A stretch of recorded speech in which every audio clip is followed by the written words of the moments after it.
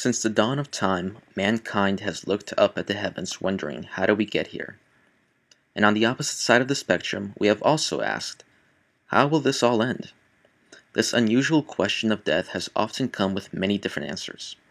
Some paint a grim picture of man's ultimate self-annihilation, wars, famine, political turmoil, economic collapse.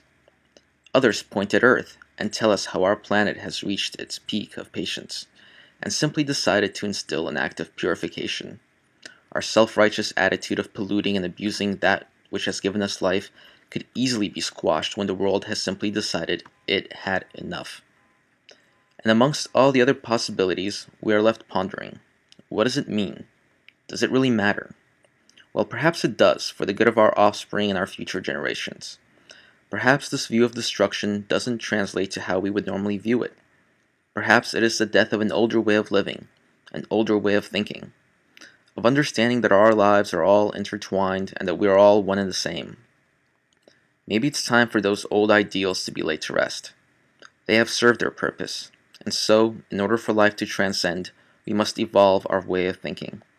Join PRS for our look at this long overdue change that is due to arrive at the end of this year.